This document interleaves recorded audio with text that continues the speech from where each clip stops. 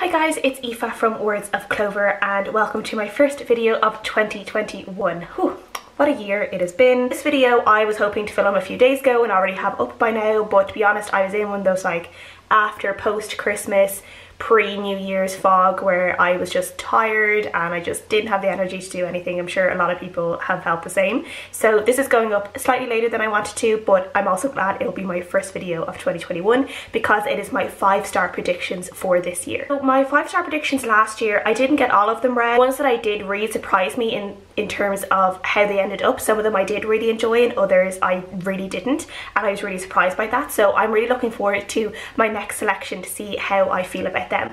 And I've decided to try and go for some backlist books. So a lot of these books I've had on my Kindle or on my shelf for a while, or they're books that I've wanted to read for a very long time rather than new releases as well. And I think it's just a really great way again of kind of getting through those books that I've been meaning to read for ages and just haven't, you know, prioritized. So yeah, this is definitely an aim for these type of videos for me.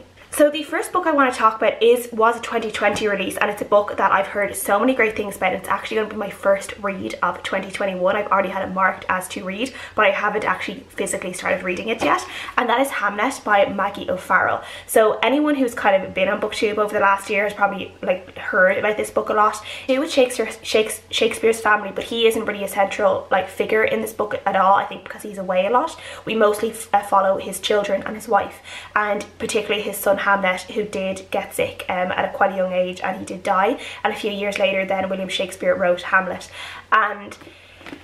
And I've just heard some really great things about this book that just makes me very excited to read it. There are people who've said that just the writing in it is absolutely beautiful and it's quite emotional at times, and I mean the cover of it is absolutely stunning as well. I also am a big fan of the play Hamlet.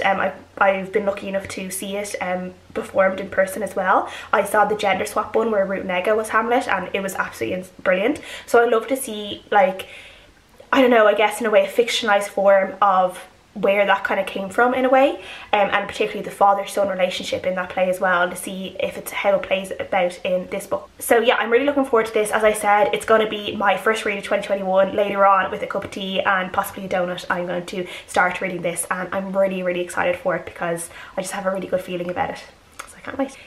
The next book I want to read this year, and hopefully will be a 5-star read for me, is 3 Things About Elsie by Joanna Cannon. Joanna Cannon wrote The Trouble with Goats and Sheep, which I read a few years ago, and I really enjoyed her style of writing. So when I heard about 3 Things About Elsie, I knew I wanted to read it, and I still haven't read it, and I feel terrible about that because it's a book that I've really wanted to read for a really long time. All I know about this book is that we are following a character. I think we're following Elsie herself, and I think she's an older character, and I think she has a fall or she has some sort of accident in the home, and I think while she is waiting for help or waiting for someone to discover her, she kind of is going back through her life and thinking about her life and thinking about the relationships that she has formed in her life. Okay, I've actually just double checked and we're not following Elsie, we're following a woman called Florence whose best friend is Elsie, and Florence is the character I think who's had the accident and is thinking about her life and thinking about Elsie, and we're finding these things out about Elsie from Florence's thoughts and memories.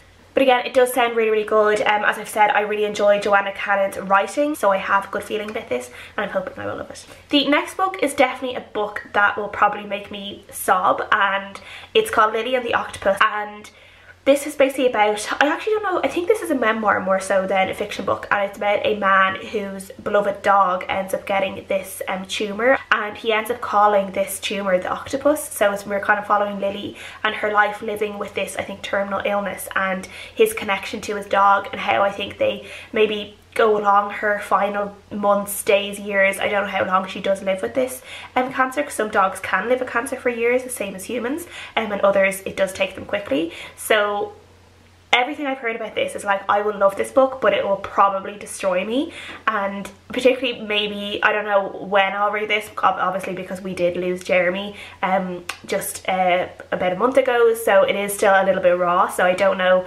when exactly I'll read this, but I know it's one I really want to read.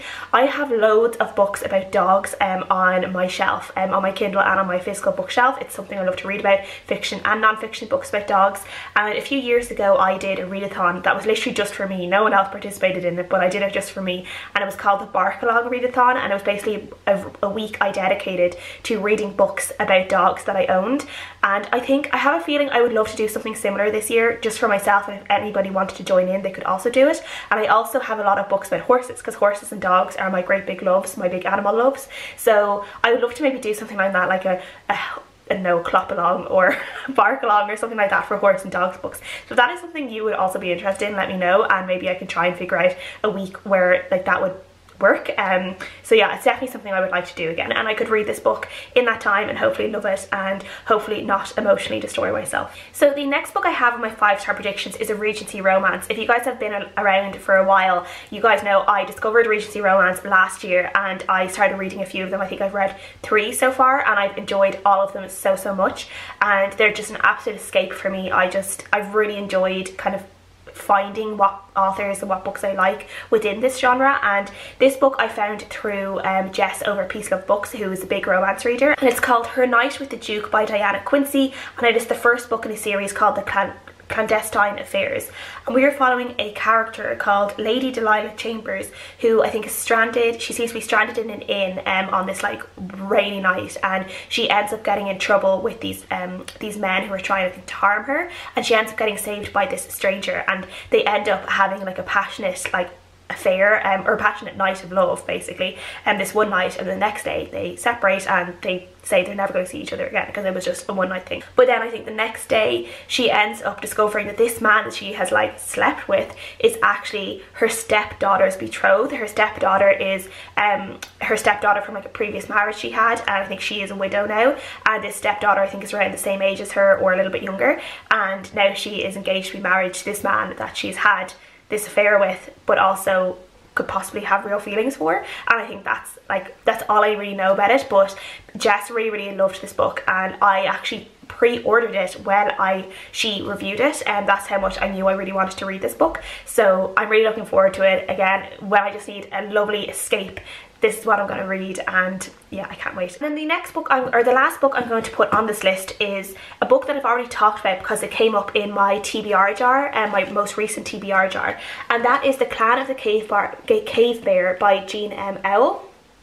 And this is actually the 2 novels. This is The Clan of the Cave Bear and The Valley of the Horses in this kind of mashup of the 2. But I said this was on my TBR. This book actually belongs to my dad. I actually don't know if he knows that I have it, but I have it now, it's mine.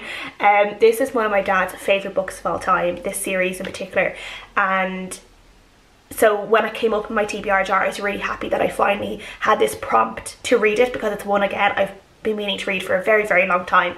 And the way my dad has described this book, and I did see the film of the first book, which has Daryl Hannah in it, and it was quite good. I quite enjoyed that, but the book is always better anyway, or most of the time is better.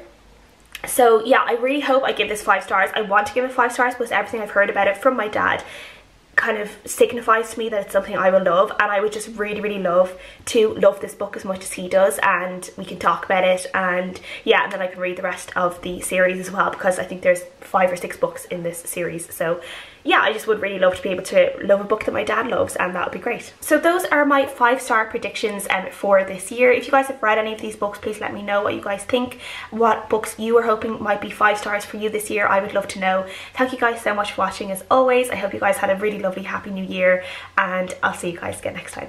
Bye.